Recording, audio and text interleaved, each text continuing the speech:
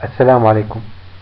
The lecture of today will be about the pulp anatomy and its significance from the endodontic point of view. For successful endodontic therapy, it is essential to have the knowledge of normal configuration of pulp cavity. Variation in canal system must also be kept in mind while performing the root canal treatment. As we know, the pulp cavity lies within the tooth and it's enclosed by dentine all around except at the apical foramen. The pulp cavity is divided into two parts, pulp chamber and root canal. The pulp chamber and the root canal are connected to each other through the canal orifice. Canal configurations. In most cases, number of root canal corresponds with number of roots, but a root may have more than one canal. According to the configuration of root canal systems, there are four types of root canal. Type 1, single canal from pulp chamber to apex. Type 2, two separate canals, leaving the chamber by exiting as one canal. Type 3, two separate canals, leaving the chamber and exiting as two separate foramina. Type 4, one canal leaving the chamber but dividing into two separate canals and exiting in two separate foramina. In the next slides, we will talk about the individual tooth anatomy, and we will go through the pulp anatomy of each tooth, and we will talk about some clinical considerations from the endodontic point of view. Maxillary central incisor. The average length of the maxillary central incisor is 22.5 mm. The pulp chamber is located in the center of the crown with equal distance from the dentinal walls. Mesiodistally, the pulp chamber follows the outline of the crown and it's ovoid in shape. Buccopalatally, the pulp chamber is narrow and it joins the root canal with a constriction just apical to the cervix. Central incisor has one root with one root canal. Coronally, the root canal is wider buccopalatally. Most of the time, the root of central incisor is found to be straight. Clinical considerations.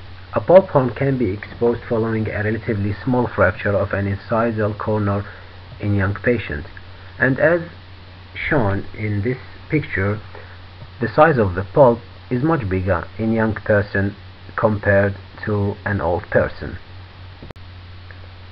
Lateral and accessory canals are usually found in the apical third. Most of the canals are straight. However, 15 to 20% of roots show labial or palatal curve.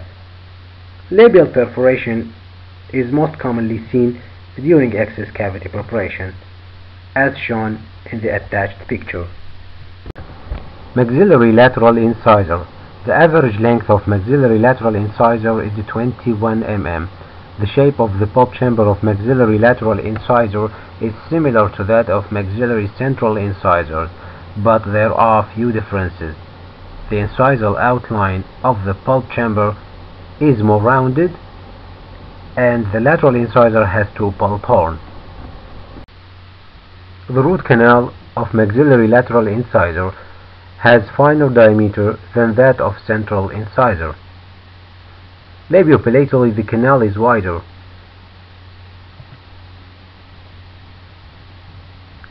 and usually shows constriction just apical to the cervix. The canal is ovoid labiopalatally in cervical third, ovoid in middle third, and round in apical third. The apical region of the canal is usually curved in palatal direction. Clinical endodontic considerations. Since palatal curvature of apical region is rarely seen radiographically, during cleaning and shaping, ledge formation may occur at this curve. This may result in root canal filling short of apex and maybe other problems. Apical curvature can also complicate surgical procedures like root end cavity preparation and root resection. Lateral canals are more common than maxillary central incisors. Most of the roots have distal curvature, and labial perforation is most common error during excess cavity preparation. Maxillary canine. It's the longest tooth. It's about 26.5 mm. Labiopalatally, the pulp chamber is almost triangular in shape, with apex pointed incisally. Mesiodistally, it's narrow, sometimes resembling a flame. In cross-section, it's ovoid in shape, with larger diameter labiopalatally. Usually one pulp horn is present, corresponding to one cusp. The root of maxillary canine. Normally there is a single root canal, which is wider labiopalatally than in mesiodistal aspect. Cross-section at cervical and middle third shows its oval shape. At apex it becomes circular. Canal is usually straight, but may show a distal apical curvature. Maxillary first premolar. This tooth has generally two roots with two canals and average length of 21 mm. Pulp chamber is wider buccopalatally with two pulp horns corresponding to buccal and palatal cusp. Palatal canal is usually larger than buccal canal. Maxillary first premolar has two roots and two canals, buccal and palatal. The buccal canal is under the buccal cusp and the palatal canal is under the palatal cusp. Cross-section of root canals shows ovoid shape in cervical third, with larger dimensions buccopalatally. At middle and apical third, canals show circular shape in cross-section. The root canals are usually straight and divergent.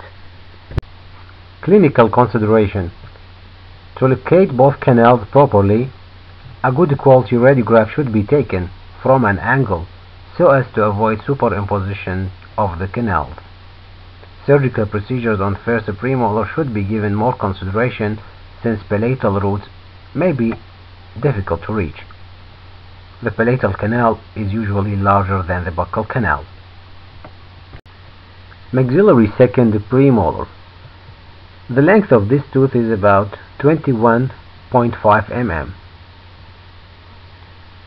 The maxillary second premolar usually has one root with a single canal. The pulp chamber is wider buccopalatally and narrower mesiodistally, and in cross-section the pulp chamber has narrow and ovoid shape. In more than 60% of cases, single root with single canal is found, and in case of single canal, the canal will be wide buccopalatally, forming a ribbon-like shape, and in cross-section, the canal will be ovoid and narrow at the cervical and middle third, and it will become circular at the apical third. Maxillary first molar. The average length of this tooth is about 21 mm. Maxillary first molar has the largest pulp chamber with 4 pulp horns: mesobuccal, mesopalatal, distobuccal, and distopalatal. The bulk of the pulp chamber lies mesial to the oblique ridge, and the 4 pulp horns are arranged in a rhomboidal shape, which is the shape of the excess cavity as shown in the attached photo. The orifices of the root canals are located in 3 angles of the floor of the pulp chamber: the palatal, the mesiobuccal, and the distobuccal. The palatal orifice is the largest and the easiest to locate compared to the other canals. The distobuccal canal orifice is located more palatally than the mesiobuccal canal orifice. More than 80% of maxillary first molars have shown the presence of 2 canals in the mesiobuccal root. The second mesiobuccal canal is located 2 to 3 mm palatal to the first mesiobuccal canal on an imaginary line connecting the first mesiobuccal canal and the palatal canal. Mesiobuccal canal is the narrowest canal among the other 3 canals. The palatal root canal has the largest diameter. The palatal canal can curve buccally in the apical third.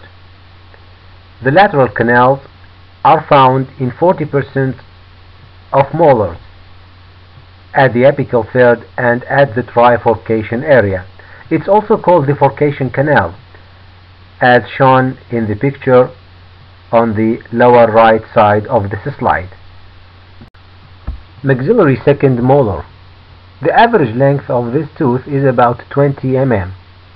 The pulp chamber is similar to the maxillary first molar, except that it's narrower mesiodistally. Mesiobuccal and discobuccal canal orifices lie very close to each other and sometimes in a straight line.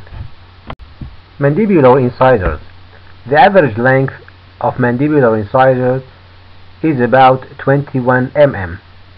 Mandibular incisors are the smallest teeth in the arch, and the cross-section of the pulp chamber is ovoid in shape.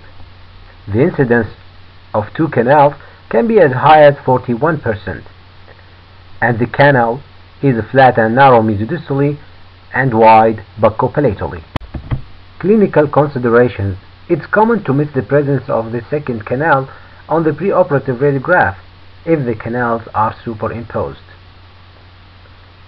The second canal is usually found lingual to the main canal, and since the apex of the mandibular central incisor is inclined lingually, the surgical access may become difficult to achieve. Mandibular canine. The average length of mandibular canine is 22.5 mm. Labiolingually, the pulp chamber is tapered. Also, the pulp chamber appears narrower mesiodistally, and there is a cervical constriction at the junction between the pulp chamber and the root canal.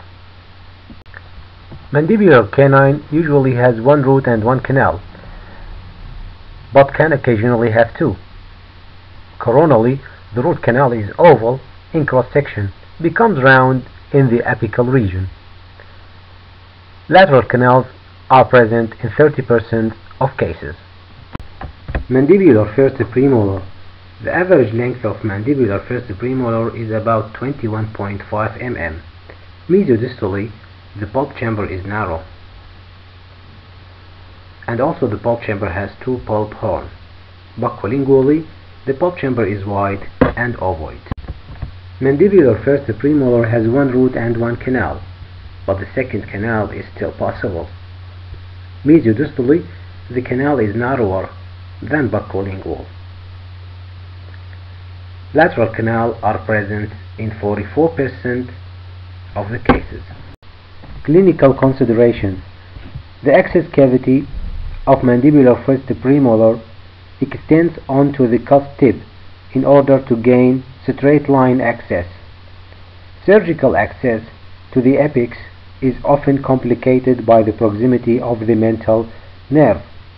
Because of close proximity of root apex to mental canal and foramen, mental canal and foramen may mimic the radiographic appearance of periapical pathology. Mandibular second premolar. The average length of this tooth is about 22.5 mm. The pulp chamber is similar to that of mandibular first premolar. In the cross section, the pulp chamber will show oval shape. Mandibular second premolar usually has one root and one canal, but in 11% of the cases a second canal can be seen. Root canal cross section tend to be oval coronally and round apically. Mandibular first molar. The average length of this tooth is 21 mm. At the level of the pulp floor, the chamber is quadrilateral, wider mesially than distally.